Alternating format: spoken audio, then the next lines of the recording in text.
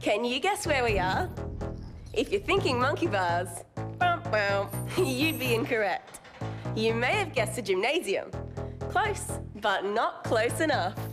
We're actually at a specially fitted out warehouse to safely learn about a craze that's taking over the sporting world. That's right, I'm talking about parkour.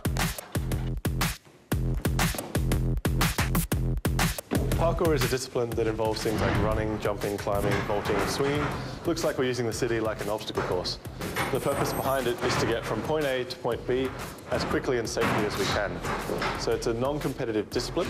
What this means is that we're training for ourselves, we're trying to get ourselves stronger, fitter, faster, and try and develop that sort of ability and mental strength as well. So it's being used in a lot of movies, TV shows and stuff at the moment. It's sort of becoming popular. And we have this warehouse here where we teach people the basics, work up from the start, and get people sort of training on their own. TJ, your moves are pretty impressive. How'd you get into parkour? Like a lot of people, I saw a video online and then thought, that looks really fun, that looks really cool. So just kind of went outside, started working on it, started working it out. But now we've got a full sort of training structure going on. Do you reckon you can show me some tricks? I reckon so. Got to get a warm-up first. Well, let's do it. To do parkour, you don't need any equipment. You just need to make sure that you wear loose and comfortable clothing. Now we've completed our warm-up, we're ready to learn some tricks. Right, so the first thing we're going to learn is how to land safely.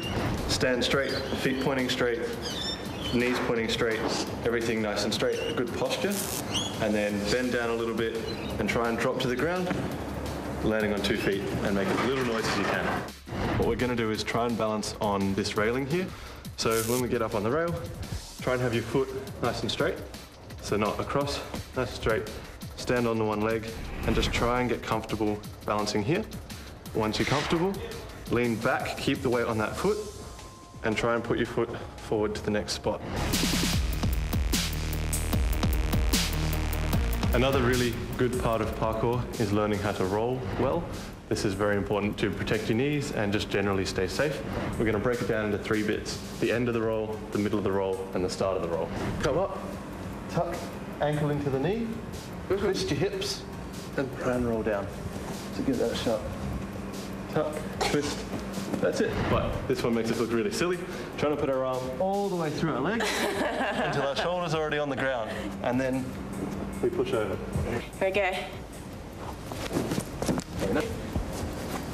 Yeah, that's really good. That's what we want. So now moving to the start of the roll.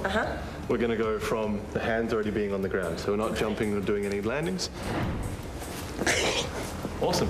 Well done.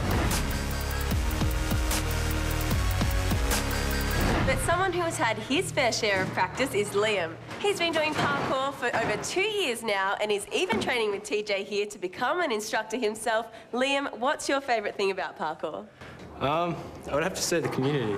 It's really friendly, really nice atmosphere, and we all get along with each other here. And what do you get out of doing parkour?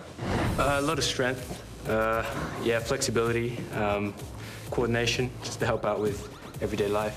Absolutely. And why would you recommend other kids to get involved? It's really fun. It's a great way to spend your spare time.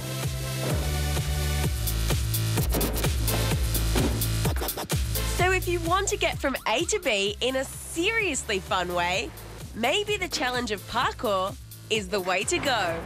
Whoa, did you see that?